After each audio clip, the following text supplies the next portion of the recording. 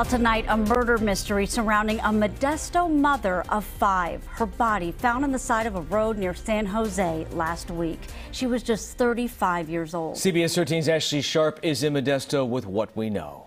It's been 11 days now with no answers for the family of Jamie Narvaez. They're all here in Modesto, her 5 children processing this loss, all now pushing for justice. Dumped and discarded. It's a grim fate for a Modesto mom found murdered near San Jose last Monday. I want answers. I want to know who did this to my sister. Roberta Correa tells CBS 13 her younger sister, Jamie Narvaez, died by multiple gunshot wounds. Her body was found by deputies on October 9th near a remote driveway on Mount Pleasant Road on the outskirts of East San Jose.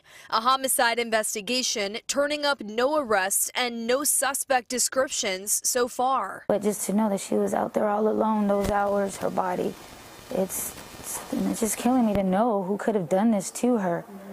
Hated her this much to do such a horrible thing to her. Correa is the guardian of her sister's 5 children.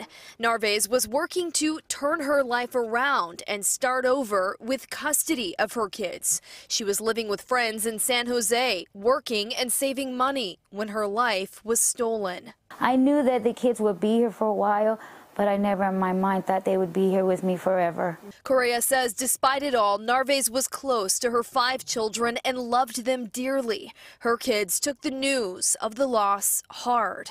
And say, not my mom, not my mom, not my mom. And I just went to him, I'm sorry, you guys, I'm sorry, I'm so sorry. It's an investigation this family hopes doesn't go cold. I can't lay my sister to rest until I know the person that is accountable for this. So we can all have closure on it. Jamie will be laid to rest on Saturday by her friends and family. Those family members begging anyone with information to come forward to investigators.